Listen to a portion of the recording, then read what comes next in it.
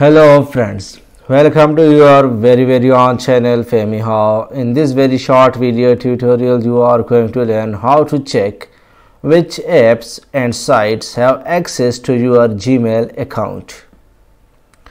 So friends, to check that which apps are using your account or has access to your account, simply click the option settings.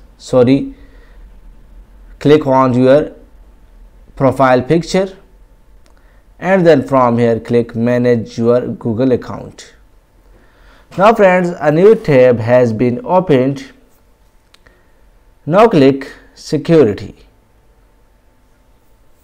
So friends, scroll down and you can see here, first one your devices and second one apps and services, connection to third party apps and services.